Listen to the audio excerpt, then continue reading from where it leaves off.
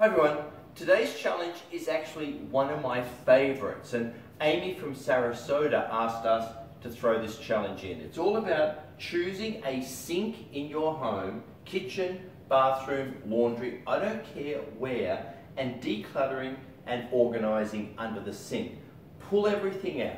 Decide what lives elsewhere, decide what you no longer need or use or want, and arrange like things together in a way under the sink that you can easily and quickly find them. Now, every time we do this challenge, someone always finds a leak under the sink, which is a real problem in terms of destroying your cupboards and really causing some serious plumbing problems. So decide on which sink or sinks you'd like to get under and organize today, and let's hear how you do.